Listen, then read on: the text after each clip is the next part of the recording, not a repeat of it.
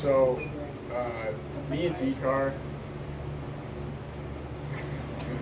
we didn't really come prepared or like ready at all for this, but we're just going off like the top of our head.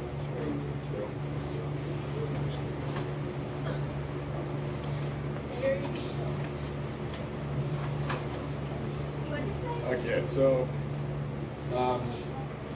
we did ours over identity politics.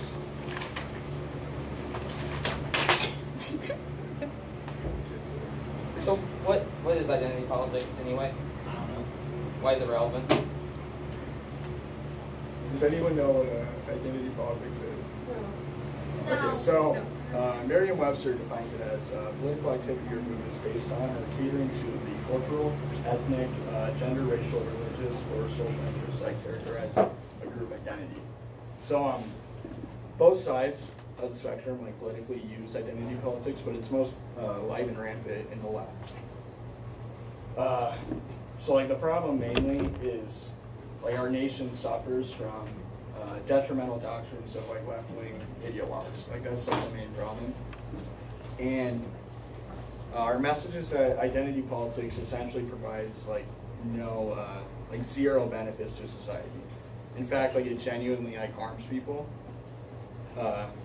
The notion that this system of politics pushes is based off of a hierarchy that runs on power versus competence, which is optimal. And when a society runs on power, it breaks down the meritocracy. And this in turn breaks down the efficiency of the nation as a whole. And when you begin to admit people into professions in which they are not qualified or like interested in, solely based on like the complexion of their skin tone or society or like socioeconomic backgrounds, the society starts to break down, and this is like the main problem of identity politics. And the factors of like competence and intellectual capabilities completely disregarded in their premise. Like it's just based off of social factors. So when competence should truly be like the only factor considered in the political and professional realm. And unfortunately, according to the Journal of Blacks of Higher Education, African Americans have a graduation rate of 42%. Wait, really? Yeah. Can I see it? Yeah. Wow, look at that statistic. Like for real. Okay, so, and this can be like due to the amount of affirmative action and the amount of programs installed that like cater to minorities at large. And this can affect us mainly because me and Dalton will soon be embarking on our like collegiate journeys. And identity politics is live and rampant throughout academia currently, and this is where it's affected the most. On campus, like the threats of identity politics will immediately affect us. It is of utmost importance to spread awareness of its impacts on students. And the universities have actually been indoctrinating young, impressionable college students in order to push their biased agenda.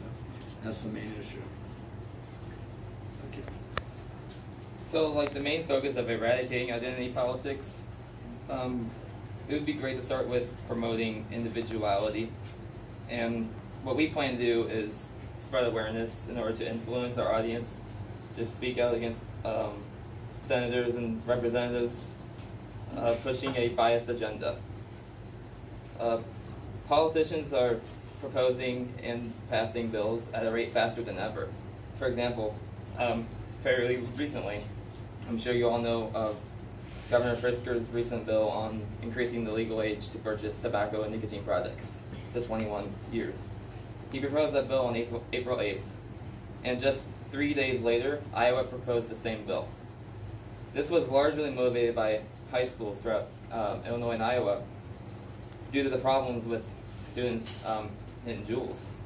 And, well, this is unfortunate because, like, now we can't use the juuling lounge as their intended purpose. No, and this is, like, indirectly affecting our education.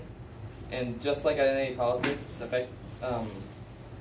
affecting our education in the future by imposing its own biased curriculum. Okay, so the main reason why that's relevant to address is because politically, it's becoming like it's been facilitated in like passing bills like recently. Like this is where it's the easiest to pass bills. So like this can be preventable. Like identity politics on like a legislative level can be preventable. That's why we address that reason how fast they pass that bill. But so mainly this is our end game. Hey, no spoiler. No, it's like Avengers Endgame. That was it. And then, so yeah, go ahead. So, in our end game, we want to motivate people to judge others' opinions purely based upon competence rather than their skin color, gender, sex, you name it.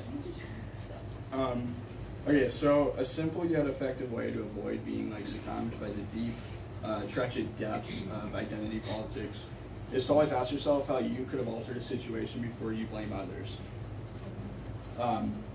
This will ultimately prevent any like victimhood complexes in your life, and identity politics essentially runs off of victimhood and like oppression. Like that's its main notion. It's like oppressors versus oppressed, and it's what fuels like their engines of appalling ideological doctrines. And as Dr. Strange would say, it's a simple spell, but quite unbreakable. Yeah.